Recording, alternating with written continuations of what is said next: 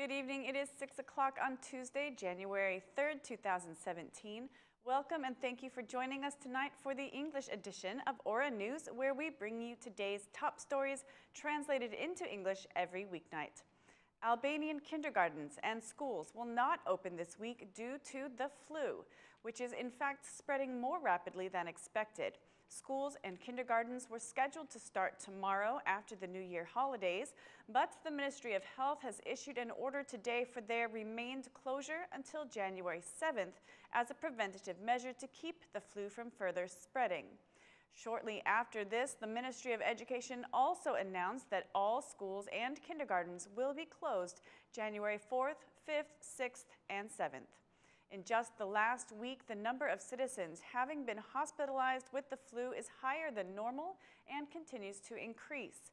Meanwhile, the country has had extremely cold weather recently, and the temperatures look to be even lower in the coming days, creating conditions to further spread the flu. The Institute of Public Health urges citizens to take care with their hygiene and get vaccinated in order to avoid serious forms of the flu. One of the 9 people convicted of recruiting fighters for Syria has given an interview to Aura News journalists and declared that Albania is not at risk for extremist groups. From the prison cell, the man convicted of recruiting fighters said that those who went to Syria were not recruited, but they all went voluntarily. The 50-year-old man is one of 9 convicted by the appellate court, which decreed 10 years in prison for them. He claims to be innocent and that he will appeal the case to the Supreme Court and then to international court if he needs. The 9 defendants were convicted for jihadist violent propaganda and for recruiting 70 fighters. They all deny the accusations.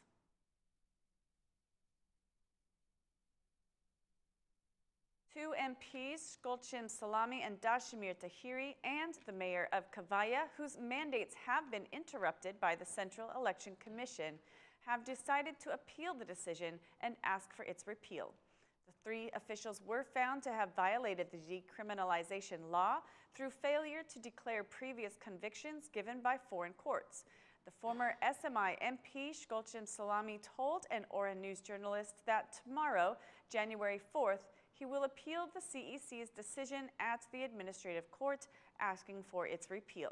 The MP said he is not judging the Central Election Commission's decision, but he added that he will ask for his rights as the law guarantees. Vlora's MP, Dashimir Tahiri, is also expected to do the same, as his lawyer declared that he will appeal the Central Election Commission's decision. Kavaya's mayor, Elvis Roshi, is also expected to appeal the CEC's unanimous decision with the Constitutional Court. The dismissal for Kavaya's mayor was signed by the Prime Minister, Edi Rama, after the Central Election Commission's decision. Mr. Roshi's defense lawyer told an Aura News journalist that the appeal is being prepared and that it will be made within the legal deadlines.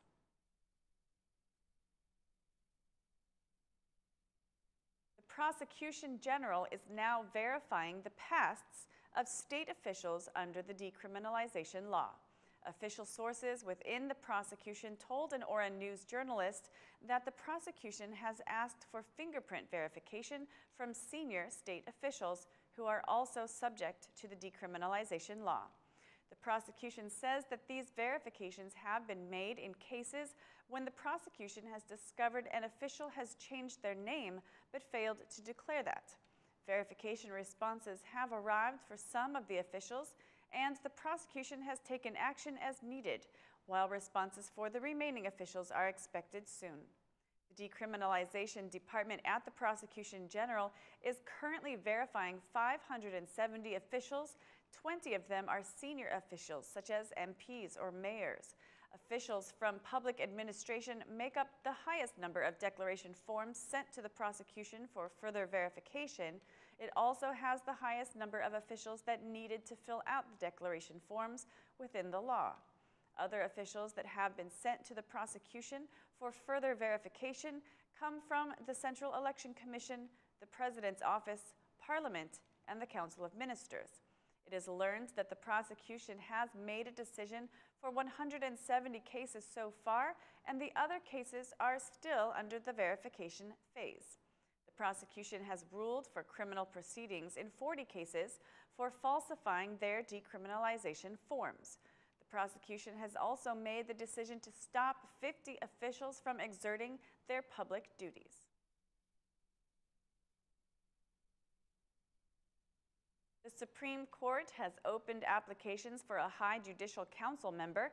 Through an online announcement, the court issued 2 forms: the application for each judge who wants to be part of the judiciary governance, and a second form which requires every judge to indicate the name of the judge they support for the position. Under Article 179 of the Constitution, the Supreme Judicial Council should be created within 8 months from July 21st, the adoption date of the new Constitution, which means that it must be created by the end of April. With the delays for enacting the vetting law and the Constitutional Court's expected decision regarding the law on governing bodies of the judiciary may postpone the creation of the High Judicial Council and also the establishment of the Supreme Council of the Prosecution. The High Judicial Council shall be composed of 11 members. 6 of them will be selected by the Judicial Conference meeting across Albania, while 5 others will be selected by non-judge members. Under Article 7 of the Law on Governing Bodies of the Judiciary, the 6 members who are to be selected from the judicial system will be 3 from the Court of First Instance, 2 members from the Court of Appeal, and 1 from the Supreme Court. The same procedure will be followed with the Supreme Council of the Prosecution, and the prosecution has also publicized the announcement for that application. All these members must undergo the reevaluation procedure, but the vetting law has not yet come into effect, though the final decision of the Constitutional Court is expected.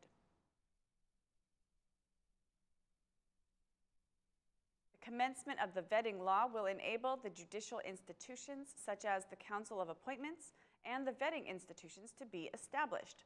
January 22nd is the deadline for the Constitutional Court to publicize its reasoning for rejecting the Democratic Party's request regarding the vetting law.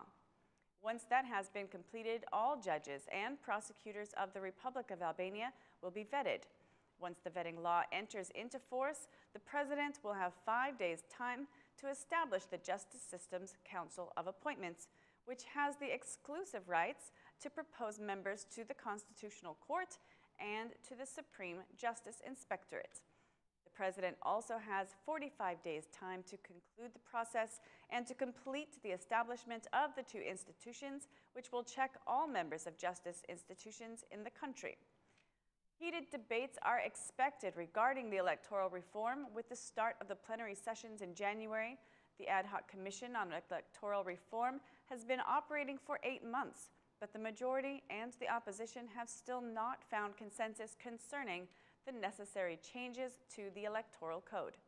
It seems as though the parties, regardless of their public rhetoric, agree on going into the June 18th elections with the technical changes to the Electoral Code, as was announced for cases when parties could not find an agreement.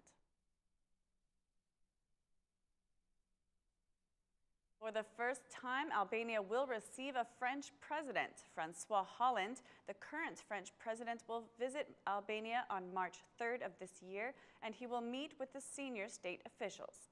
President Hollande's visit will be made a month before his mandate ends, and he has announced that he will not run for another term. The French president is a known supporter of the German Chancellor Angela Merkel, and his visit to Albania will be made shortly before the complete implementation of the vetting law, which could be detrimental as full implementation is the main condition for Albania's integration into the European Union. That's all for our English edition this evening. Please join us again Monday through Saturday at 6 p.m. for your local news in English. My name is Mari, and on behalf of Aura News, thank you and good night.